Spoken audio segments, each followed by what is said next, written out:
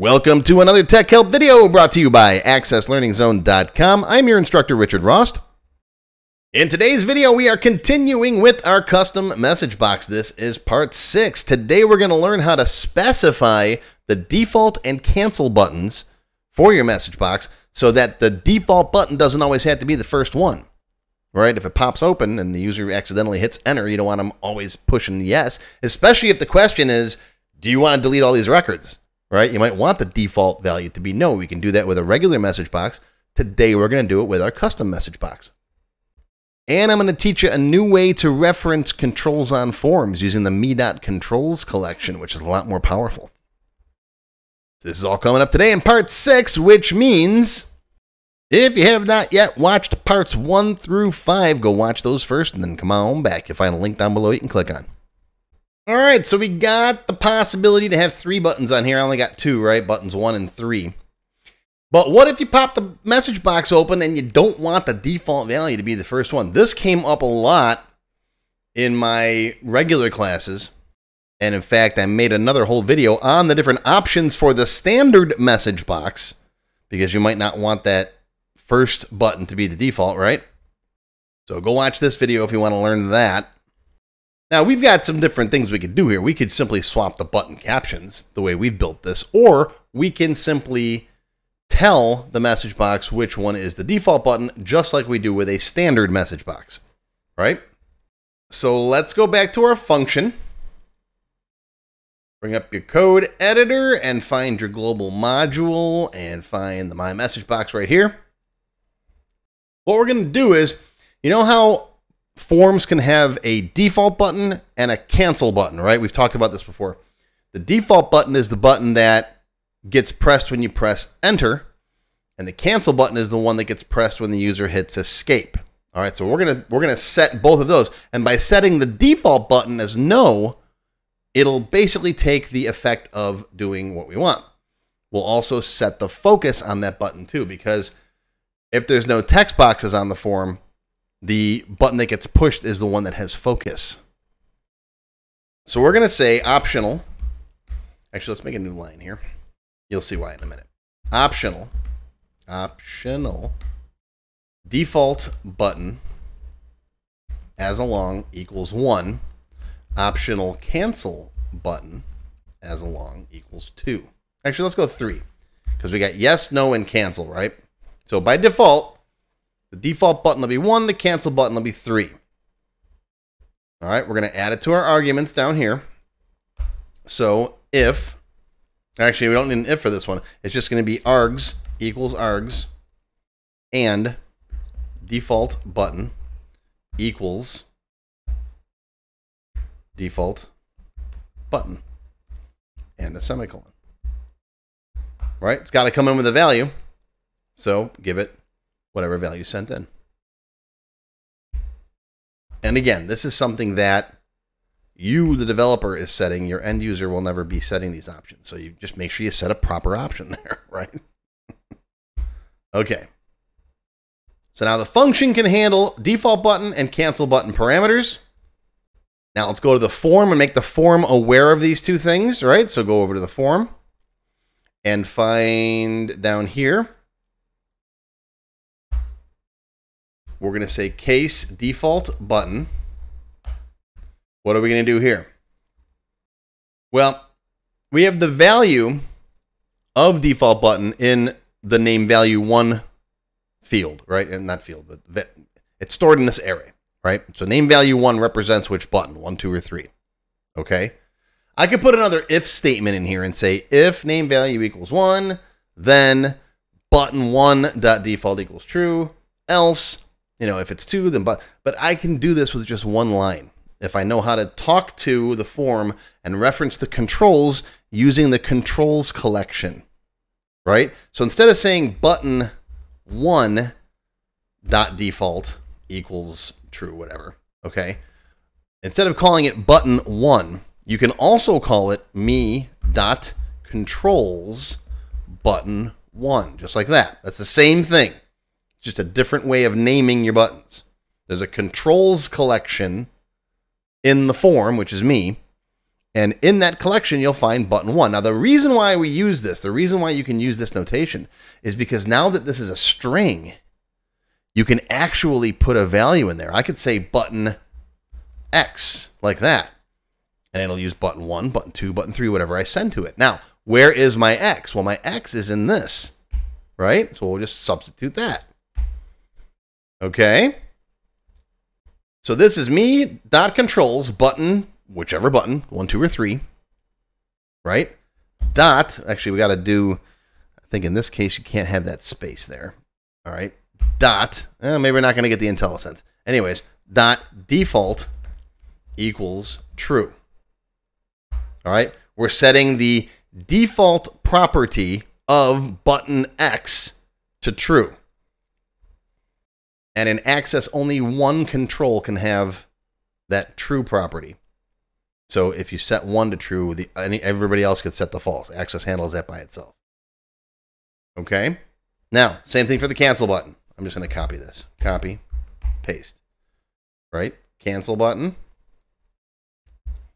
Me.Controls button X, whichever button we send it, dot cancel equals true. Okay, save it. Now, let's save this. Let's come back out here. Let's change our Hello World button a little bit. Actually, let's go right in from here. We're going to say, is Picard the greatest captain? All right, we're going to just use yes and no. Yes, no, comma, button 3 will send empty, comma, default button. Let's make the default button 2. And the cancel button can be 3. If there is no third button, you just won't have a cancel button. If they hit escape, nothing will happen. Right? But as we have it now, the default button should be 2, button 2. All right, let's try it and see. Save it. Open it up. And press enter.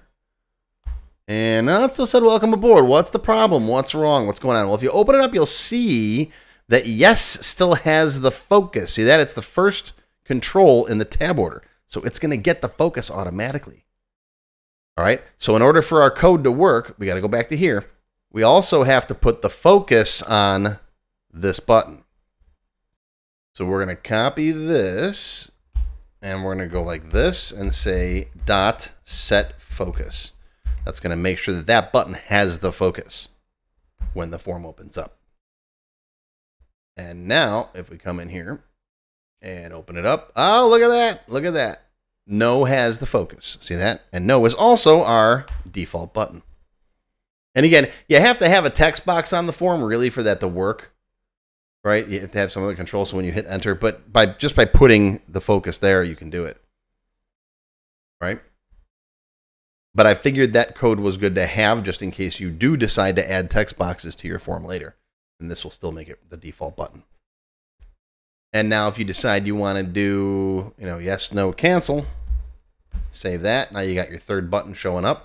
And that one will be the escape button. If I hit escape, it pushes that. It says airlock. Yeah, I think I changed the logic in there, right? Yeah. We got to put our else if L equals 2, then else status make up your mind, whatever, right? Save it. Come back out here, click, hit escape, and it pushed the third button. See? And there you go. Now you got the default button set in your form. All right, so that's going to do it for part 6, folks. Hope you learned something. Hope you enjoyed. That's your Tech Help video for today. Live long and prosper, my friends. I'll see you next time. If you enjoyed this video, please give me a thumbs up and post any comments you may have below. I do try to read and answer all of them as soon as I can. Make sure you subscribe to my channel, which is completely free. Click the bell icon and select all to receive notifications when new videos are posted. Want to learn more? Click the Show More link below the video to find additional resources and links. YouTube does a pretty good job of hiding it. It's right down there. See this part of the description here, right? The name, the video's up here. There's a little Show More down there, right down the bottom. It's kind of hard to find. But once you click on that, you'll see a list of other videos, additional information related to the current topic, free lessons, and lots more. And YouTube no longer sends out email notifications when new videos are posted like they used to do. But if you'd like to get an email every time I post a new video, click on the link to join my mailing list. And you can pick how frequently to get emails from me, either as they happen, daily, weekly, or monthly. Now, if you'd like to become a paid member of my channel and receive all kinds of awesome perks, click on the Join button. You'll see a list of all the different membership levels that are available, each with its own special perks, including my extended cut videos, access to my code vault, lots of VBA source code in there, template downloads, and lots more. I'll talk more about these perks at the end of the video. Even if you don't want to commit to becoming a paid member and you'd like to help support my work, please feel free to click on the tip jar link. Your patronage is greatly appreciated and will help keep these free videos coming. I got some puppies to feed. But don't worry, no matter what, these free tech help videos are going to keep coming. As long as you keep watching them, I'll keep making more, and they'll always be free. Now, if you really want to learn Access and you haven't tried my free Access Level 1 course, check it out now. It covers all the basics of Microsoft Access, including building forms, queries, reports, and more. It's over 4 hours long. You can find it on my website or on my YouTube channel. I'll put a link down below you can click on. And did I mention it's completely free? The whole thing, free, 4 hours. Go watch it. And okay, a lot of you have told me that you don't have time to sit through a 4-hour course. So I do now have a quicker Microsoft Access for Beginners video that covers all the basics faster in about 30 minutes. And no, I didn't just put the video on fast forward. But I'll put a link to this down below as well. Now, if you like level 1, level 2 is just $1. That's it, $1. And that's another whole 90-minute course. Level 2 is also free for paid members of any level, including supporters. So if you're a member, go watch level 2. It's free. Okay, want to get your question answered in a video just like this one? Visit my Tech Help page and send me your question there. Members get priority, of course. While I do try to read and respond to all of the comments posted below in the comments section, I only have time to go through them briefly a couple of times a month, and sometimes I get thousands of them. So send me your question here on the Tech Help page, and you'll have a better chance of getting it answered. And while you're on my website, be sure to stop by my Access forum. We've got lots of lively conversations about Microsoft Access and other topics. I have a fantastic group of moderators who help me answer questions. Shout out to Alex, Kevin, Scott, Adam, John, Dan, Juan, and everybody else who helps out on the site. I appreciate everything you do. I couldn't do it without you. Be sure to follow my blog, find me on Twitter, and of course on YouTube. Yeah, I'm on Facebook too, but I don't like Facebook. Don't get me started. Now, let's talk more about those member perks if you do decide to join as a paid member. There are different levels: Silver, Gold, Platinum, and Diamond. Silver members and up get access to all of my extended cut Tech Help videos, one free beginner class every month, and some other perks.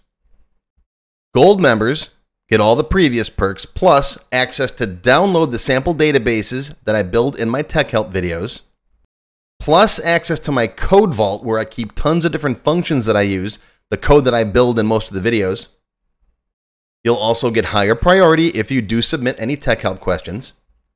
Now, answers are never guaranteed, but you do go higher in the list for me to read them. And if I like your question, you got a good chance of it being answered. You'll also get one free expert level class each month after you've finished the beginner series. Platinum members get all the previous perks plus even higher priority for Tech Help questions. You get access to all of my full beginner level courses for every subject. And I cover lots of different subjects like Word, Excel, VBA, ASP, lots of different stuff, not just Access. These are the full-length courses found on my website. You get all the beginner ones. In addition, once you finish the expert classes, you get one free developer class per month. So lots of training. And finally, you can also become a Diamond sponsor. You'll have your name or your company name listed on a sponsors page that will be shown on each video as long as you're a sponsor. You'll get a shout out in the video and a link to your website or product in the text below the video and on my website. So that's it. Once again, my name is Richard Rost. Thank you for watching this video brought to you by accesslearningzone.com. I hope you enjoyed. I hope you learned something today. Live long and prosper, my friends. I'll see you again soon.